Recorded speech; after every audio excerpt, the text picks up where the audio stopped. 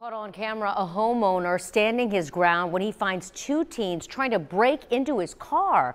ABC Action News reporter Julie Salamone joins us live from the home where this happened. So Julie, that homeowner says he was prepared to use lethal force. That homeowner told us he didn't know who was outside, so he grabbed his gun. The confrontation happened right inside this community here in Pinellas County. The homeowner said he was thankful he did not have to use his weapon. The front door flies open.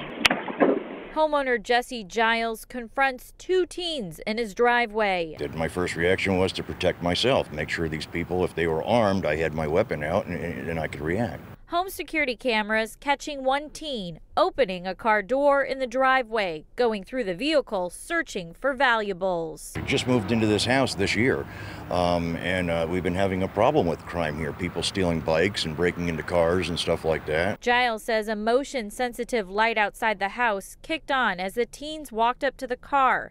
Giles says he didn't shoot because he didn't fear for his life, but he hopes the gun made a lasting impression. Hopefully they'll learn a lesson. Hopefully that, the impression of me coming out with the firearm, maybe that'll change them for the good. The teens took off, but they didn't get far. Pinellas County deputies arrested 18-year-old Damian Piles and a 17-year-old 8 blocks away from Giles' home.